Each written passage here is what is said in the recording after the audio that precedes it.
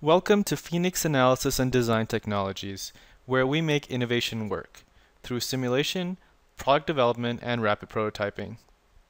As an ANSYS channel partner, we sell and support products from ANSYS Inc. in the Four Corners states and Nevada.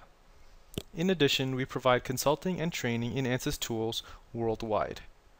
These tools provide simulation capabilities in fluid dynamics, structural mechanics, electromagnetics, as well as systems and multiphysics applications. Hey guys, this is Manoj with PADT. In today's focus video blog, I'm going to show you some of the new section plane capabilities using ANSYS 14.5.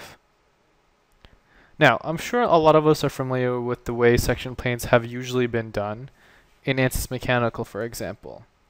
Essentially, you would orient your part the way you'd like, come up here to the sections plane window, create the new section plane by freehand drawing a line. Now, just as a refresher, once you've drawn that line, you can come in, go ahead and click on the section plane down below, click on Edit, and now you're given a couple different options here. You can simply use the solid button to drag the section plane back and forth.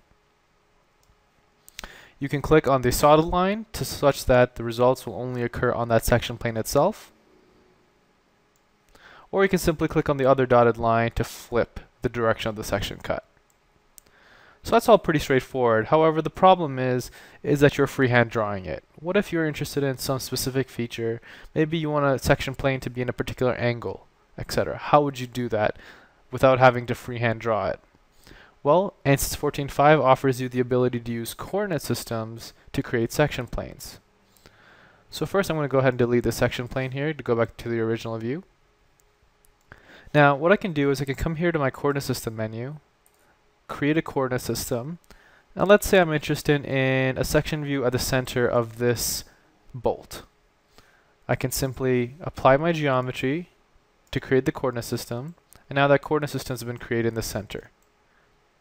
Now what I can do is right click on my new coordinate system and go to create section plane.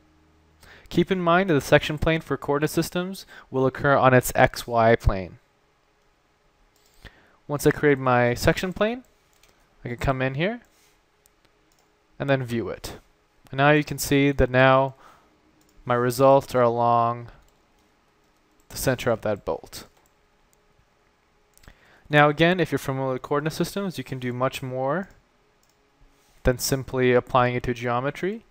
Let's say for some reason I wanted to orient a section plane at 45 degrees to what it's currently at. I can again apply transformation to my coordinate system. Let's say I wanted to do delta y, so I wanted to do 45 degrees around the y-axis. So now my coordinate system has changed. Again, I can come in here and click on create section plane, and now it's created that section plane for me. So as you can see, it's pretty useful for creating organized section planes. Again, you can create multiple ones like usual, combinations of such.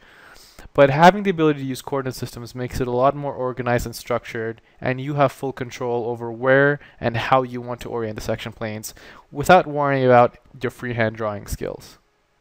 We hope this video was useful, and please subscribe to PADT as we will be doing more videos on tips and examples in ANSYS. If you have any questions, feel free to call PADT Inc. Otherwise, see you next time.